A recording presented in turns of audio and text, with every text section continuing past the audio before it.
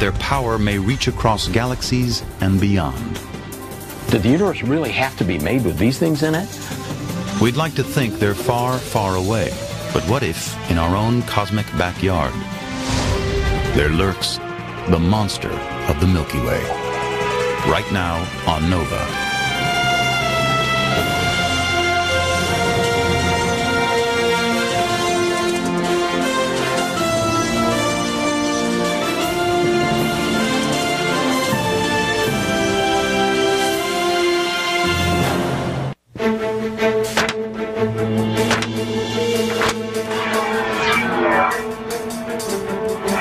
This is just enormous.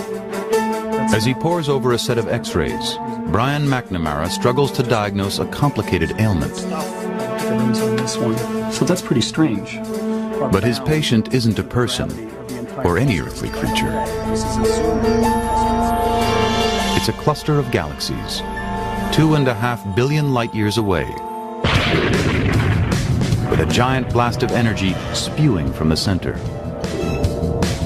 This is the most powerful explosion in the universe since the Big Bang. To put this on sort of an Earth scale, it's equivalent to about a trillion atomic explosions. So it's an enormous amount of energy. What could produce such awesome power? Whatever it is, it seems to live at the very core of galaxies. And many believe our own galaxy, the Milky Way, is not immune, harboring a powerful secret at its heart.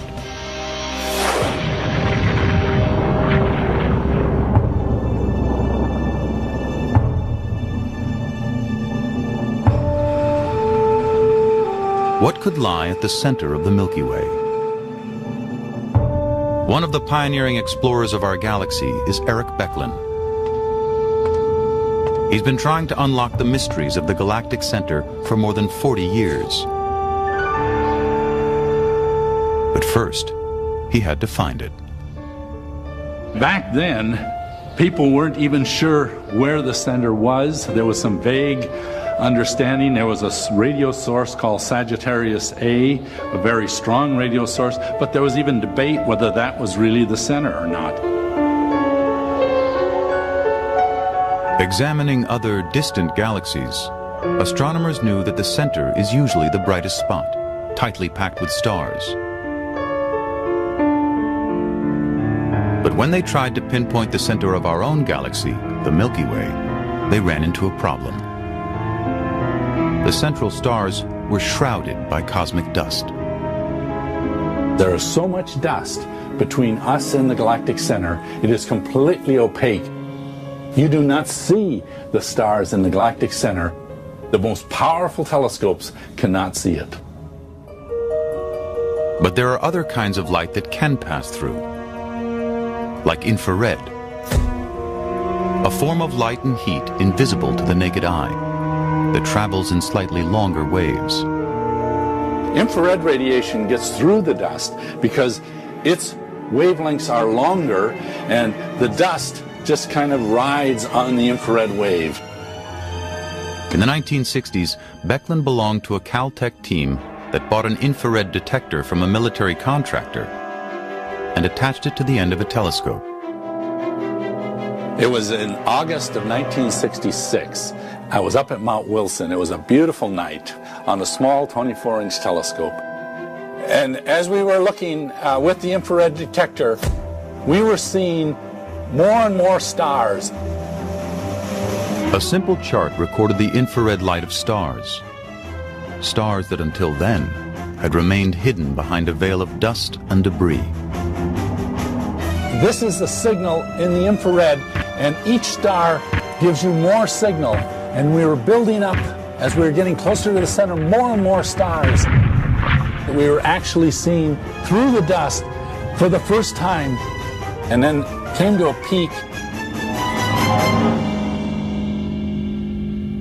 and then back down again. And I knew immediately that that was the center of our Milky Way, and that I was the first person to actually see the stars in the very core of our galaxy. Becklin had located the heart of the Milky Way, From our perspective, an inconspicuous speck near the constellation Sagittarius. The Milky Way is a giant spiraling disk of hundreds of billions of stars, 100,000 light years from end to end. Our sun, about halfway out from the center, sits in the peaceful suburbs. But at the galaxy's core, the neighborhood gets more exciting and dangerous. There's a lot of gas. There's a lot of dust. This is absolutely the most crowded place in our galaxy. From Earth, we can see a few thousand stars with the naked eye. If you went to the galactic center, there would be millions of stars filling the sky. It's the big time. It's where the show really goes on in the galaxy. And so if you go there, you're very much aware of being a tiny little mouse in Times Square, and somebody's liable to step on you. For years, scientists suspected that a powerful force dominated this galactic Times Square. It had to come from an unimaginably massive object. Some thought it had to be a black hole. An object so strange, it's hard to describe. What's a black hole? It's a region of space. It's a point of infinite density. We don't know how to wrap our brains around that. If you fall in, you never come out. It's not the point of no return, it's the sphere of no return. Now you throw in a hungry beast in the middle of it all. It's this monstrous, mysterious thing. And if you can imagine taking a bowling ball That, I don't know, eats everything. That's not true. You have something, you drop it off the top of a building, you're falling in to the deepest well you can possibly imagine. Physicists have just as hard a time as anybody else understanding this sort of thing. It's a black hole. There's no other phrase we can possibly use to describe it. The current idea of this bizarre creature comes from a radical view of space, time, and gravity. Welcome to the universe according to Albert Einstein. Albert Einstein had this crazy idea that space and time were curved, and it was the curvature of space that gave the appearance of gravity. We tend to think of space as rigid and stable, but Einstein proposed that space and time are woven together in a flexible fabric. Massive objects like the sun actually bend and warp the fabric of space-time, creating troughs that smaller objects can fall into. What actually happens is matter warps space-time. So the very space, the three-dimensional space that we walk through, warps slightly. Every time when I walk through space, space around me warps in on me ever so slightly, but because we're not very massive, it's so minuscule that we don't sense it. If an object is massive enough, like the Earth, it will warp space-time so we can sense it and fall towards it. That's gravity. But what happens if an object is much, much more massive than the Earth or the Sun? In theory, it could warp the fabric so much it would create an actual hole in space-time. Once something fell in, it couldn't escape, not even light itself. So imagine a place where the gravity is so strong, turning on a flashlight, the light would go up and it would never leave. It would curve and come back down just the way a tossed ball on Earth. It's not traveling fast enough, it goes up, curves, and comes back down. Space itself is falling inside the black hole. It's rather like a river falling over a waterfall. It's like that, except it's space itself that's falling over the cliff. There's a place where the space starts moving faster than light.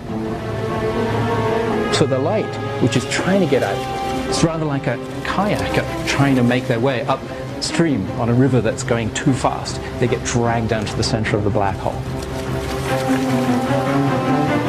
Gravity becomes a riptide. The closer you get, the stronger the current.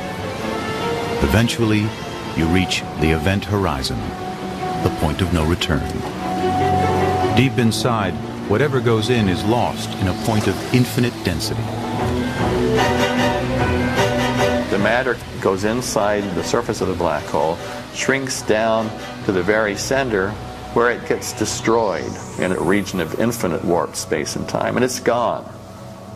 And so, it seems, are the laws of physics. At the center of a black hole, all equations break down. Even for physicists, what happens deep inside a black hole is a mystery. We're in want of a new idea about how to explain what matter does at the center of a black hole. We're in need of a new law of physics. Einstein himself concluded black holes were too strange to be real. Albert never really liked the idea of black holes. He thought they were anathema. This was something that nature should avoid. The places where space and time became infinitely twisted up, he thought, no, nature shouldn't allow that. Black holes are certainly odd beasts in the universe. They were thought to be peculiar, so peculiar as to perhaps not even really exist in the real world. Simply because your equations show that they can exist doesn't require that the real universe has them. But over the years, suspicions rose. Stars were found behaving strangely, orbiting invisible objects, moving faster than expected. Even though a black hole emits no light, is completely invisible, we know exactly what effect a black hole is going to have on its environment, on the stars in its vicinity, on the gas that wanders a little too close. So, will we ever see a black hole? No. But that's not what's important here. What's important here is we can see its paw print.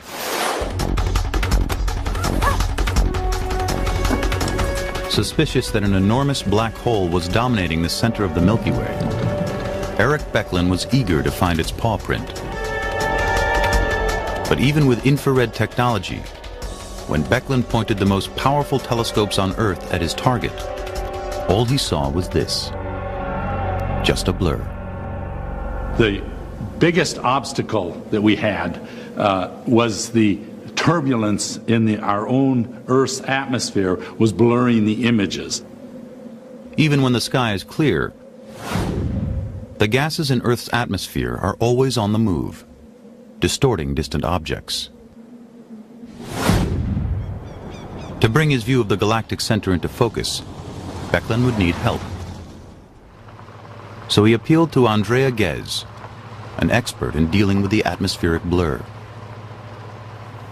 The problems of the Earth's atmosphere is very much like the problem of looking for a penny at the bottom of a river that's moving, where the water is moving by very quickly. That motion of the water distorts your image of the penny.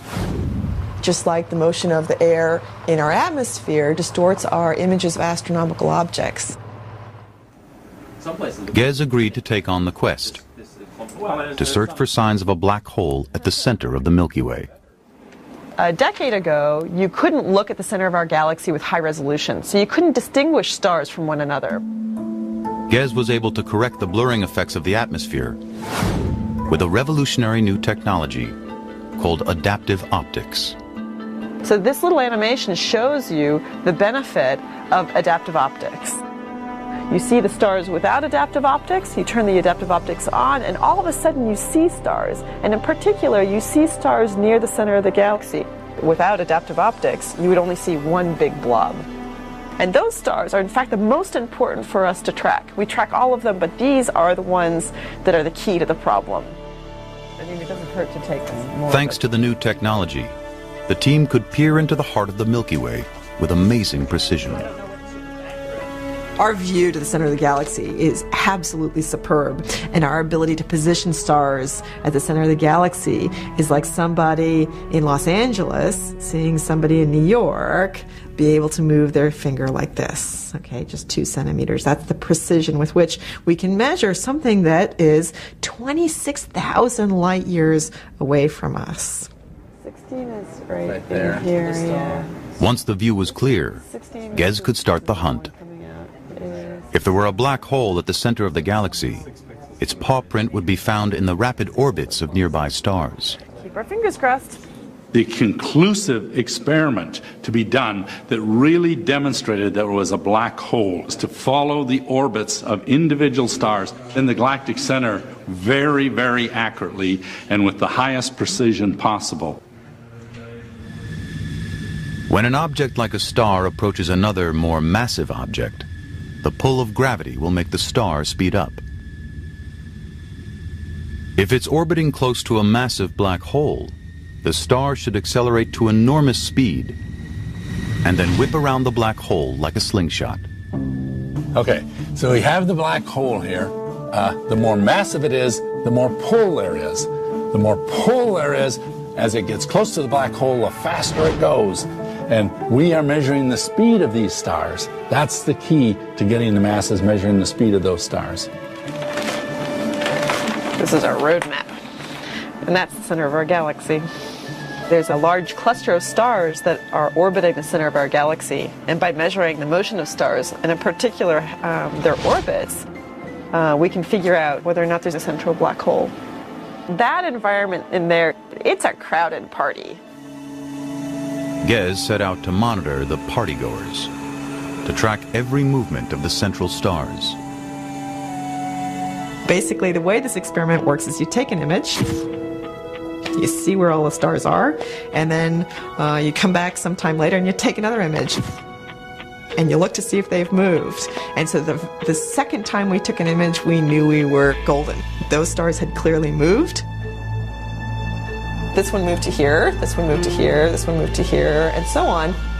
As Gez continued to track the stars, she found some making dramatic hairpin turns. It made a huge jump to over here. So it went all the way around. And it's moving on order 10 million miles per hour. So it's just speeding away. Other astronomers clocked the stars with similar results. Not only were the stars accelerating to phenomenal speeds, their orbits were perfectly smooth.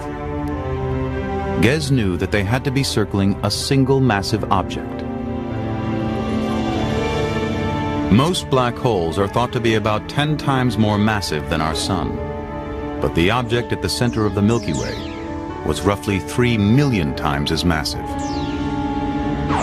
For Gez and Becklin, that could mean only one thing.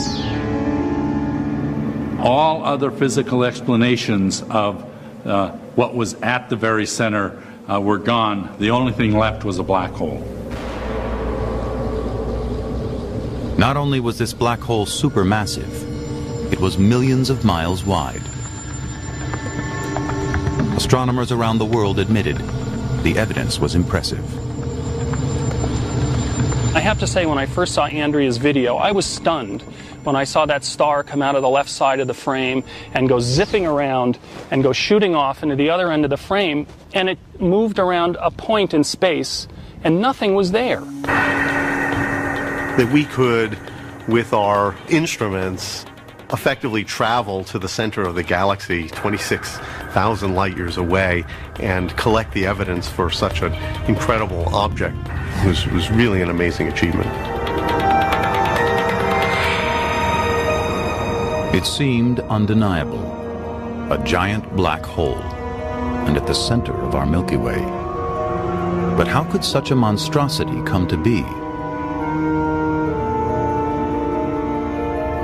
One idea is that black holes are born out of the death throes of enormous stars.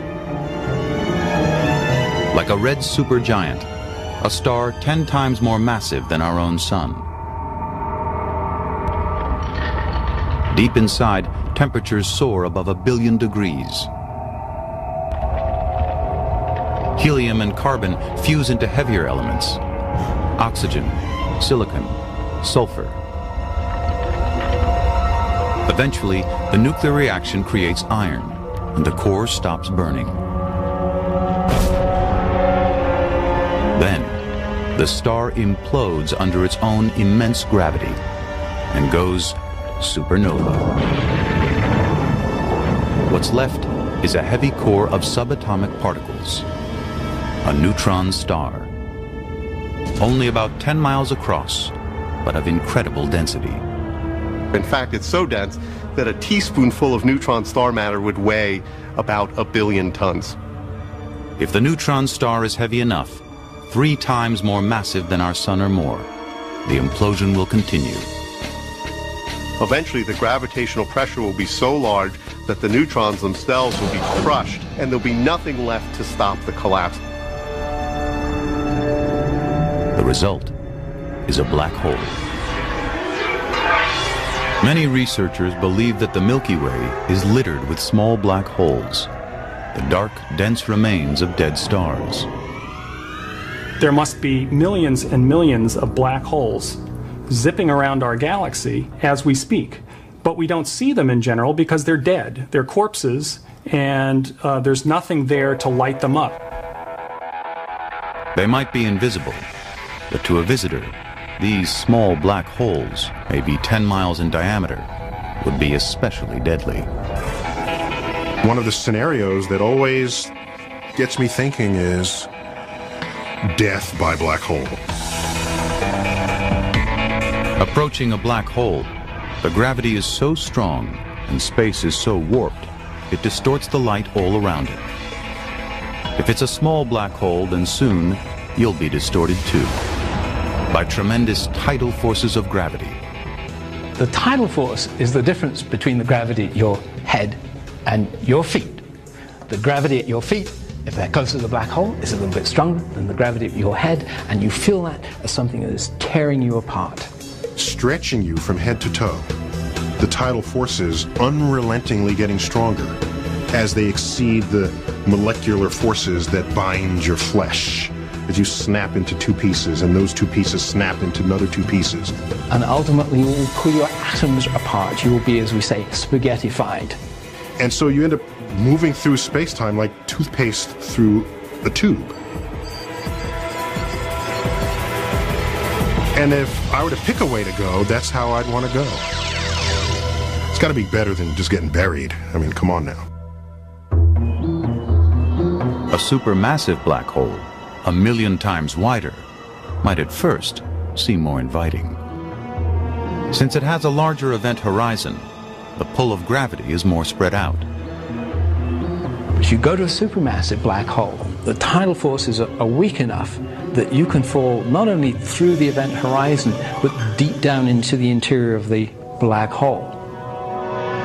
So, with a good spaceship, you might be able to cross the event horizon into the black hole itself.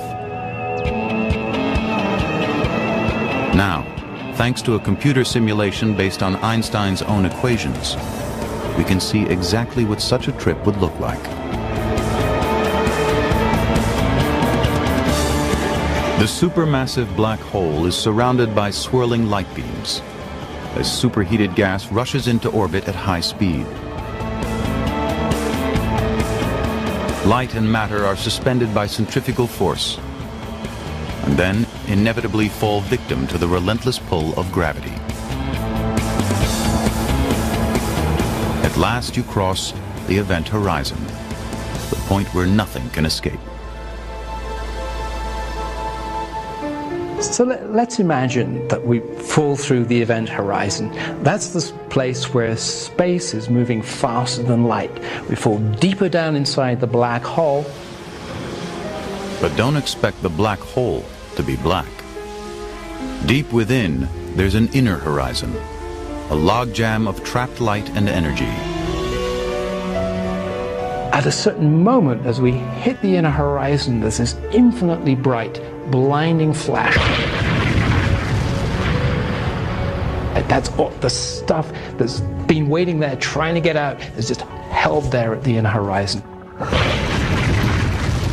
Unfortunately, you wouldn't have long to enjoy the view. It would vaporize you. Roast you, vaporize you, marmalize you. Almost certainly, if you fell into a real black hole, you would simply, unfortunately, die. Science fiction displays a bit more optimism, like the 1979 movie The Black Hole. Space travelers do indeed fear this massive object. I will travel where no man has dared to go. Into the black hole? Why, that's crazy. Cuckoo is a Swiss clock. But even more cuckoo, the heroes actually survive their descent into the beast, where they're treated to a heavenly experience.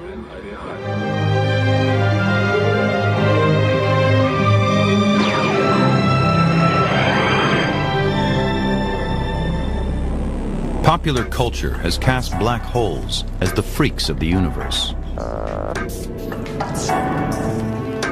And the supermassive black hole at the center of our Milky Way, weighing in at 3 million times the mass of the Sun, seems especially monstrous. But is it unique? To find out, astronomers are probing distant galaxies to see if our giant black hole is one of a kind, or nothing special. The Sloan Digital Sky Survey is taking a census of the big galaxies within 1 billion light years. For every patch of sky, a steel plate is created. Each hole represents an entire galaxy within our view. Fiber optic sensors are plugged in. Each measures the distinctive spectrum of light emanating from a galaxy's core, and can detect signs of hot gas swirling into a black hole. You can see the results. Circled in red, virtually every major galaxy bears the signature of a supermassive black hole. That was pretty amazing. Before that, we thought, yeah, maybe a large number of galaxies have black holes in them, but every galaxy has a black hole? That was something very interesting. The closer we look to the centers of galaxies, the more we find these black holes, and the inventory is rising high. So any idea for the formation of a galaxy will now have to include some explanation for how you get a black hole in its center. So how did every big galaxy in the universe end up with a giant black hole in the middle? To understand, we have to go back to the very beginning. The Big Bang. You got the Big Bang handing you your birth ingredients, your hydrogen, your helium, your traces of some other elements. So it's kind of like this soup. You put it together and stir it.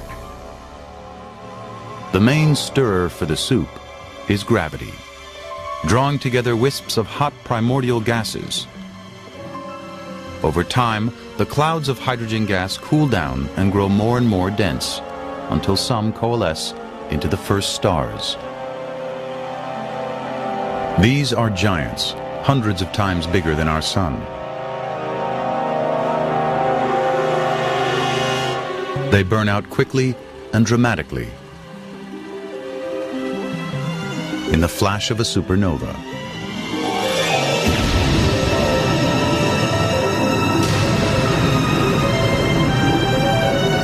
What's left at the core is a black hole. Perhaps the black hole becomes the seed from which the galaxy sprouts. The gravitational seed that is used as an attractive force to accumulate the rest of what we would today then call the greater galaxy. Possibly seeded by black holes, the infant galaxies dance and orbit one another as gravity pulls them closer. So our Milky Way galaxy, as this time-lapse simulation shows, was not born in one single event. Instead, it was built over billions of years from a swarm of smaller galaxies smashing together, merging.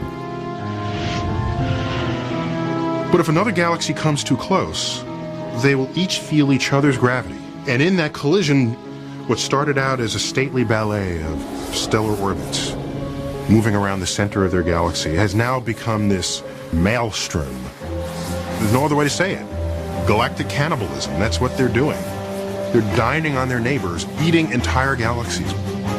Well, for every galaxy you eat, if that galaxy has a black hole in its center, it's going to eat the black hole. The black hole will work its way down to the center of the large galaxy, making the center of the galaxy bigger as well as the galaxy itself. It's just that simple. The big galaxies get bigger. and the little ones get eaten. Galactic cannibalism is how galaxies grow, and with them, the black holes at their centers merge and grow bigger. But what does the presence of such a monster mean for the life of a galaxy?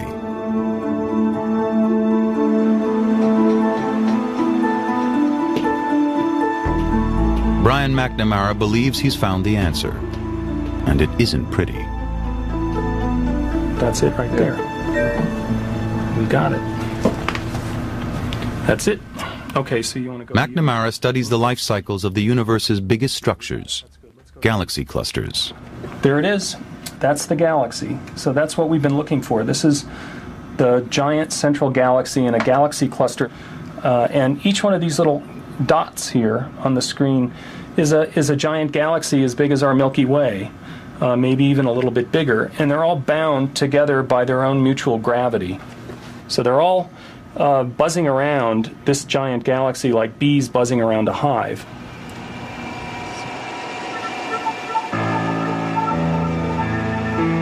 McNamara probes his galaxies with multiple tools. Optical telescopes, radio receivers, even X-rays. Oh, there we go. Check that out. X-ray images reveal a vast cloud of hot gas through the whole cluster, across hundreds of thousands of light years. There's an atmosphere of gas that pervades the entire galaxy cluster, and it's an atmosphere like our atmosphere, except that it's far less dense and it's much hotter. But when McNamara looked at X-rays of the gas around certain clusters, he saw that vast clumps of it appeared to be missing. I was blown away. I'll never forget the moment we got the observations, and lo and behold, these two giant cavities showed up in the X-ray emission. The size of the cavities was astounding. That's 200,000, 600,000 light years from end to end. So between that cavity here and this cavity here, we could stuff 600 Milky Ways in there. It's just astonishing. The energy involved is huge. Something powerful had pushed the gas away, across vast regions of the universe. McNamara traced the power source to the center of a giant galaxy, a supermassive black hole. So we could see the beam coming out of the black hole and ending up in these big cavities. But how can a black hole, a creature famous for devouring everything within its grasp, spew energy across the universe? The answer lies in the way matter falls toward the black hole. It turns out, nothing goes straight in. As matter falls in, what we know now is that it spirals around in a disk, okay, very much the way when water goes down the drain. It doesn't just go straight down the drain. Just as water spirals down a drain in a whirlpool, matter and light spiral at high speed into a black hole. And the speeds that matter can achieve around that black hole approach the speed of light. And when matter travels at that speed, it gets a tremendous amount of energy. Matter falling into a black hole is a lot of stuff trying to get into a very small place. And so it's like trying to fill a dog dish with a fire hose. Most isn't going to get in. The black hole chokes on the influx, and the high-speed whirlpool of matter produces a powerful magnetic field, coiling around the black hole and shooting the energy outward. These enormous jets of energy, hundreds of millions of times the power of the sun, can blast right out of the galaxy. There's no question that the black holes at the centers of galaxies have a profound influence on their surrounding. They send out these huge jets moving at almost the speed of light. And those jets can send shock waves into the surrounding medium and change their surroundings completely. They have a dramatic influence. Not only can they blast away huge quantities of gas, but they may even sterilize the galaxy, so new stars can't form. The supermassive black holes at the center may be responsible for limiting the size of galaxies. In principle, galaxies can grow to very, very large sizes, and what we see in the universe is that they don't. And we think that the supermassive black holes at the center may be the culprit. They may be responsible for preventing runaway growth of galaxies.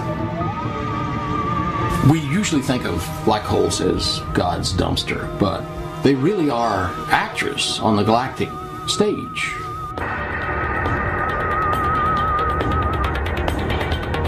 If supermassive black holes can wreak so much havoc, what's to stop our own monster of the Milky Way from wiping us all out? It all depends on the monster's diet. Most of the time, a black hole isn't eating. It fasts more than it feasts. But when a black hole feasts, it can have a tremendous effect on the surrounding galaxy. The more black holes chow down, the more matter and energy will blast outwards. One of the key differences between galaxies with supermassive black holes is whether or not their black holes are lit up, because they're basically binging on a lot of material in its surroundings. For years, our black holes seemed to be fasting, and the Milky Way was peaceful. But in 1999, the Chandra Space Telescope detected a powerful signal from the galactic center. Station 34, Chandra OC. An explosion near the event horizon. Is this the beginning of a black hole binge? For trackers of the galactic center, the blast is a wake-up call. It was a hot piece of news. A remarkable fact for all of us was, for many years, how inactive the black hole was. And all of a sudden we saw, well, there's an object there which wasn't there before. Reinhard Genzel has been watching the galactic center for nearly 2 decades. Like Andrea Ghez, he's been tracking the orbits of stars, helping to prove the existence of a black hole at the heart of the Milky Way. Now both Genzel and Ghez will shift their focus and try to measure the black hole's appetite. One of the big mysteries about the black hole at the center of the galaxy is why don't we see emission from matter falling onto the black hole, or rather the black hole eating up its surroundings. Genzel and Ghez are joining a worldwide effort. Chandra in orbit will take X-ray pictures of the galactic center. At the same time, 5 major observatories on the ground will probe the black hole, all trying to count calories. Genzel heads south to Chile, while Ghez and Becklin climb a mountaintop in Hawaii. Telescope time is precious. There's no room for mistakes. When you're there, it's an incredible rush. I mean, you're very much on for the few nights that you're there, hoping the weather cooperates, hoping that the instrument cooperates. How's the Act 4 look on the oscilloscope? Does the timing look okay? Better now. Okay, let's see if there's something there. Madeline, we're ready to go? The teams have 5 short nights to find out how much the black hole is eating by measuring the energy that flares out. Zoom in a little bit more. All right, so first night. Doesn't look like we've got any flares. Chandra headquarters in Cambridge, Massachusetts. The first night turns up only noise. 4 more chances, guys. Night 2. Chile has problems. No, we have to redo the acquisition over. Even if there are flares, the Chilean telescope can't see them. It was the correction was unstable. Yeah, unstable. A patch of humidity is confusing the computers. The crucial adaptive optics aren't working, and everything's a blur. Extremely. Okay, now we have a problem with the 8 meter, with the main mirror. The 8 meter mirror seems to be deformed. In Hawaii, it's not much better for Ghez and her team. the galactic center is playing hide-and-seek behind overcast skies. We're fighting with clouds. It looked better just a moment ago, so it looked like we were just ready to go, but now it's looking like yuck. The Hawaiian forecast predicts even more clouds tomorrow. The team is getting anxious. Finally, on night 3, the German team's luck changes. Very in correction. Look at this. Right. It's really flaring. In Chile, they spot an outburst. That's the best flaring event that we saw during this run. Definitely. A new point of light appears in the starfield, one that wasn't there before. Very nice, very nice. Here we can clearly see a region between those two sources where there is no other object. And here we have the same region, the same two sources, and now in between we see an additional source. So this is the flaring state of Sagittarius A star. JPL-COM, Chandra OC. When the Chandra team downloads their data from space, they see it too. Oh, yeah. The X-rays show a spike that coincides with the Germans' flash of light. Genzel checks in with the Hawaiian team, but they're in the wrong time zone. News from our colleagues, of course, telling us that they are a few hours further west, so the sun hasn't even set yet. The galactic center hasn't risen above the Hawaiian horizon, and Gez has missed the flare. This part kills me. Waiting. But the next night, Gez finally gets what she's looking for. Well, I like that image a whole lot better. This is it. Really? Yeah. Really. So in fact, we can see this flaring activity where we think we're seeing matter fall into the black hole. And just a few minutes later, it was absolutely gone. This now you see it, now you don't flash of light is an explosion of energy produced when matter rushes toward the black hole and some escapes. We were taking measurements and you didn't see anything from the black hole. All you saw was a star, and then bam, it was there and bright, and 15 minutes later it was gone. So that was our moment to make the measurement, and it was extremely exciting to know that we'd actually been able to catch it. The teams are thrilled to capture a handful of flares at the heart of the Milky Way, but they're just snacks. Nothing compared to the giant jets seen in distant galaxies. What's more, they're looking like rare events. There's simply not enough matter near our black hole to provide a large continuing feast. It seems, at least for now, the giant's plate is empty. Our black hole had a wild teenage life. I'm pretty sure of that. It probably had jets. It threw lots of matter out. It had a grand old time. And now it's decayed into the old folks' home. But what would it take for the monster of the Milky Way to come out of retirement? Could explosive jets of energy blast across our galaxy in the future? Tantalizing clues are turning up in the coldest place on Earth. A Smithsonian team is tuning into high-frequency radio signals from the galactic center. The best reception is at the South Pole. Not as nice as Hawaii, but the data's worth it.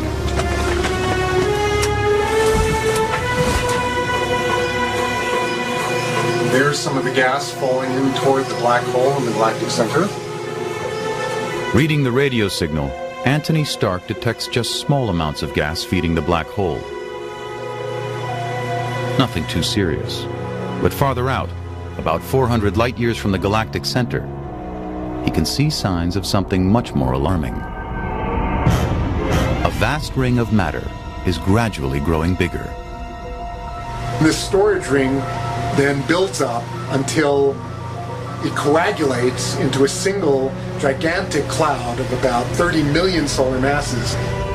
When the ring reaches a tipping point, it will condense into a giant cloud, triggering a dramatic starburst event, a storm of stars forming and dying quickly.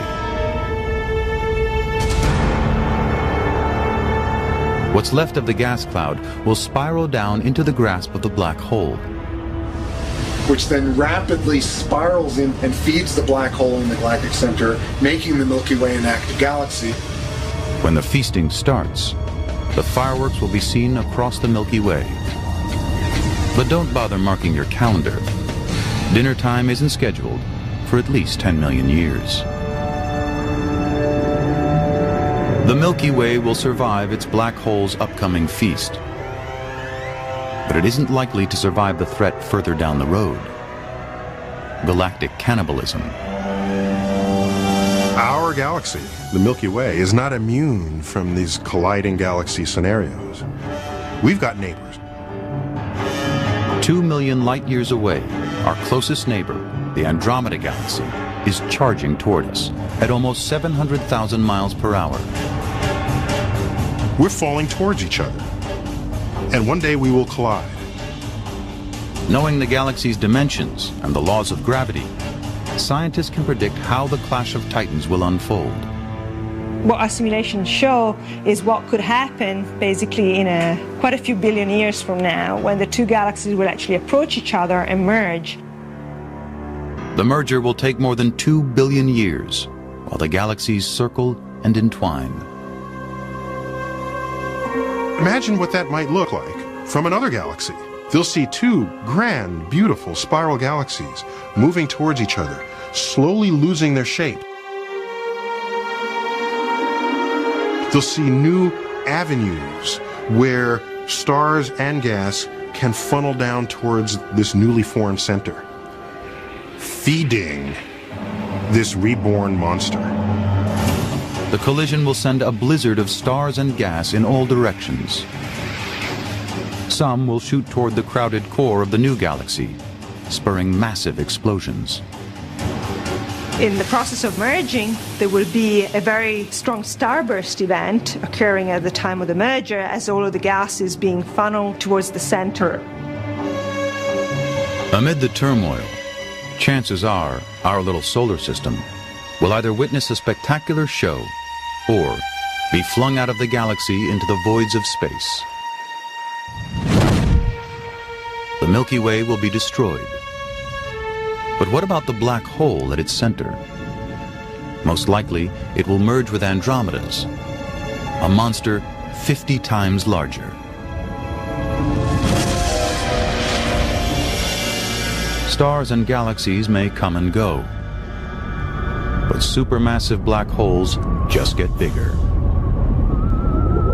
Once considered freaks of the cosmos, black holes are coming into their own, claiming their place center stage in a violent, changing universe. As we forge ahead in trying to understand how we came into being and how all of the matter got put down in the universe, we can't leave black holes out of the picture, because it seems they play a fundamental role on very, very large scales. Black holes not only wreak havoc upon the landscape in which they're embedded, they actively shape the landscape. So black holes are kind of the spice of the universe. Black holes are a major player in the evolution of the things that light up our night sky. They are, in a sense, the secret shadows behind the walls of the galaxy.